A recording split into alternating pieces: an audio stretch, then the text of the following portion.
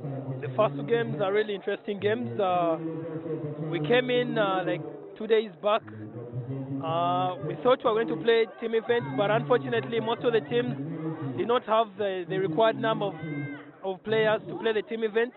So we only had the individual events, which includes men's singles, women's singles, mixed doubles, and ladies doubles.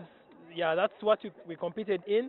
And in the ladies singles, our Ugandan Brenda, she won the gold. Then men's singles, I also won the gold. I played the finals against Tumisang from Botswana University of Botswana. Yeah, it was really a very good experience. The competition was kind of tight because we all know each other, though we did not know who is going to win the tournament, so it was not easy.